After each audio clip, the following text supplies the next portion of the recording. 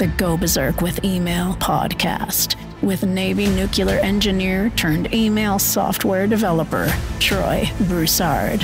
So calm. I'm pissed off, but I'm telling this because I am teaching you how to think differently and how to test differently. So patient. And Ben, that's put $500,000 into this company too, is being told that nobody can find the goddamn bug.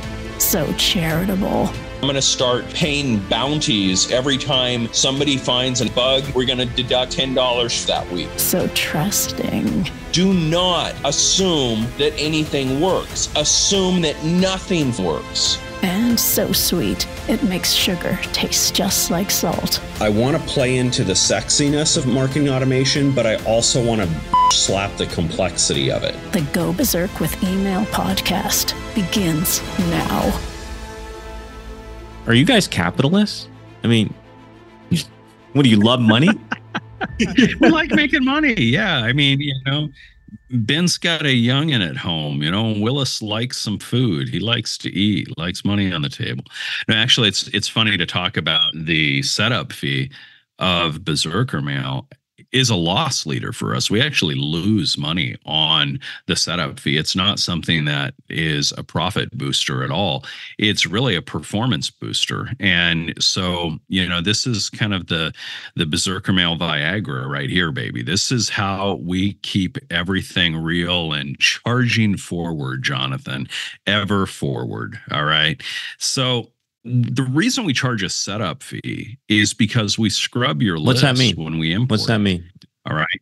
List scrubbing is, for those of you that don't occasionally take baths and things like that, it's where you scrub and clean yourself. Yes, a scrubbing process. I just want to clarify. I never know who I'm dealing with here on the other end, Jonathan. So scrubbing your list is about removing some of the bad actors on your list that you don't even realize are there.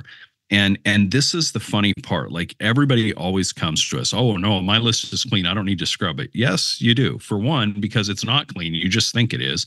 And for two, it's because it's our platform and you ain't getting on here unless we scrub it. And again, remember, this is the platform that drives, 4 different companies that I'm running at this point. It's a platform that drives everything that Ben does and his email players and his companies. This is, the whole enchilada for us. We're not going to allow garbage on to our network. And hopefully that should resonate with you as a protection of you as well, because that's what it really is. Because this is the same platform that we run our businesses on. We scrutinize who is allowed onto the platform. And we scrutinize when you bring a list of contacts onto the platform, we go through it with a fine-tooth comb and remove all the little grubby uglies that shouldn't be there. We don't want them on the list. And so list scrubbing is a mandatory part of a new account with us, but people should not look at it as a fee or a penalty. They should honestly be happy about it because, first of all, we're charging less than they would probably pay to a list scrubbing service. And second of all, we're doing things on their behalf to make their platform and their emails higher performing, higher quality, increase their deliverability, all of those things. So when we go through a scrub, there's a couple of things we do, and I can't go into all of the details here. There's a lot of intellectual property involved in this, but there are dozens and dozens of particular tasks that we do in the scrubbing process that we don't talk about.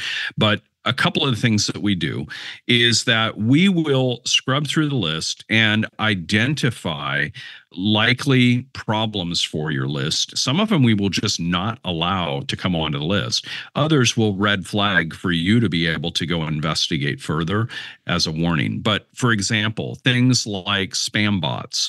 Spam bots are identified through the service that we provide, and we don't just say there's some on your list. We tell you which emails they are, and we don't allow them to be imported, right?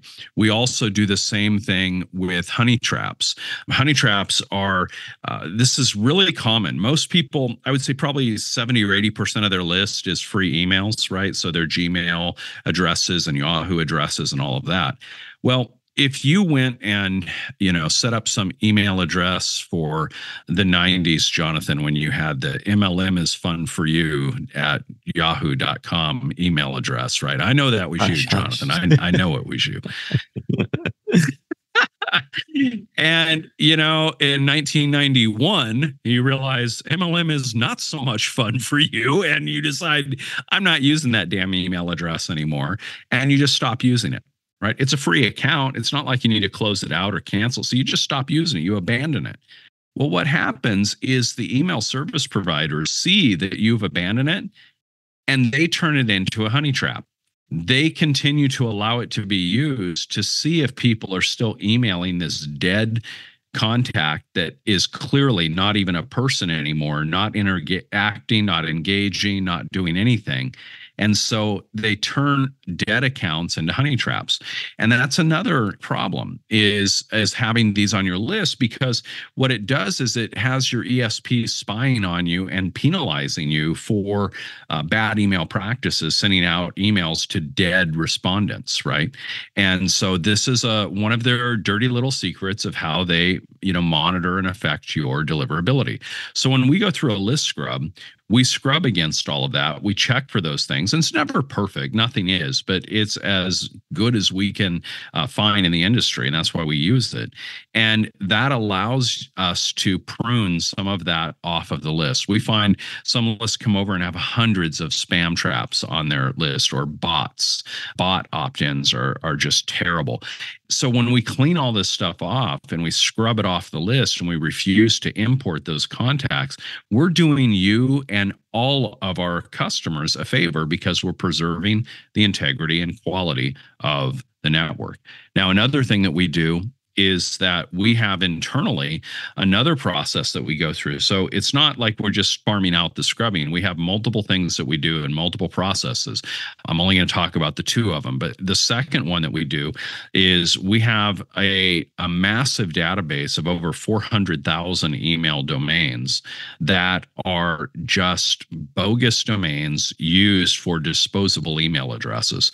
So things like Mailinator is one of them, which everybody is familiar with, where you go and you get this temporary email address and you use it just to download something, but then you never have to look at it again. So it's a way of like not getting on somebody's email address, but getting the gift they're giving or something like that, right? Disposable email addresses are all the rage. Well, we filter out, and again, we can't filter out all of them, but we filter out over 400,000 different domains that are known to be these throwaway domains or disposable emails. You don't want to be emailing those on your list. It's not any value to you whatsoever. And we block them from opting in, but we also block them on import from even being on your list in the first place. And those that are needy will get kind of pissed off sometimes over the scrubbing, because they'll be like, I lost 118 contacts. No, dude, you lost 118 people that never open your email, guaranteed. Why would you want to email them? Why would you, all you're really doing is hurting your open rates and deliverability and click rates and everything else by mailing dead people on your list. So these are some of the benefits and some of the reasons for list scrubbing. And, today, as most email service providers block email opens. A lot of them now are starting to block clicks as well. And so this commonly referred approach of engagement tracking and, if they haven't opened or clicked an email, opt them out, that nonsense just doesn't work, because they're not reporting opens and clicks half the time anyway, or more. And so you have to then go beyond that. You have to go beyond just open and click tracking, and you need to go through the detailed process of doing a periodic list scrub. And so what we find is about 75% of the people that join Berserker Mail have never scrubbed their list and don't even know what it is. And that's okay. But we also find that others will periodically have us rescrub the list for them at a small fee, and we'll go through and reprocess it for them periodically every 6 months or a year or something like that, to keep the hygiene up, just like you got to brush your teeth at least once or twice a week, Jonathan. I mean, come on, you got to clean that list once or twice a year anyway. I feel a meme coming on. Anybody out there listening who's an artist, I feel like we need a meme for I mail dead people. I like that.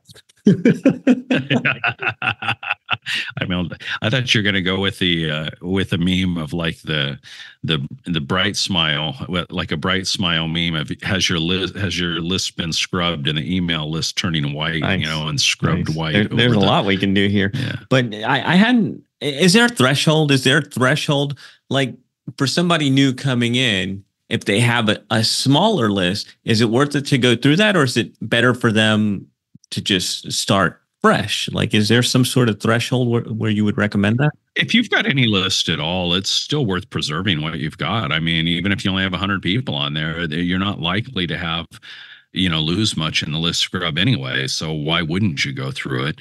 And, if you've got a really old list that you've been mailing for many, many years, you're going to be really surprised how much junk you have on that list. And so, yeah, it's worth it for everybody. And that's why we make it a mandatory step in the process, because quite frankly, we're not collecting other people's junk. If you want to take your junk leads to some other email platform, feel free. You're not bringing that crap here. One more. I have one more. And this is a tie back to an earlier episode in 1 or 2 episodes ago where you talked about segmenting, right? And testing, and it was by domain and by age. How are you able to keep the age? Is that information in there?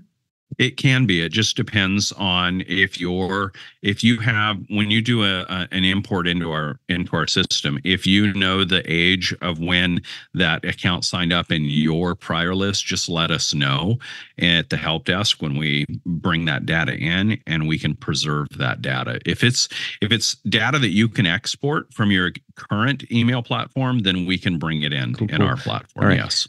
Anything else we need to talk about when it comes to list hygiene, scrubbing your list and keeping it white and shiny? Well, people ask how often should you do it? And I think that, once you go through a big scrub, you could probably wait, 6 months before doing it again. I think maybe twice a year is probably a pretty good schedule, depending on your list volume, right? It really depends on how many opt-ins you're getting. If you're getting a lot of opt-ins, you may do it every other month. If you're getting, 10,000 opt-ins a week or something like that, then yeah, you're probably going to want to do it, every other month or so. But as a general guideline, I would say for most people, probably once or twice a year is pretty good. About like going to the dentist every 6 months or so. Got it, man. That was kind of fun, and I'm putting the challenge out there. Anybody listening, memes for this show? Yes, get them to us. That is a wrap for another Go Berserk with Email show. Thank you guys for tuning in. Thank you, Troy, for hanging with us. We'll be back in your earbuds next time. To get a free Berserker Mail test drive with no credit card required, go to startmytestdrive.com. From there, you can play around inside the platform without pressure.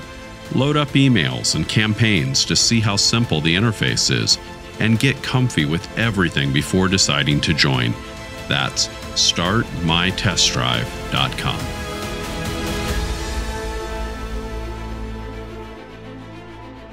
This is thepodcastfactory.com.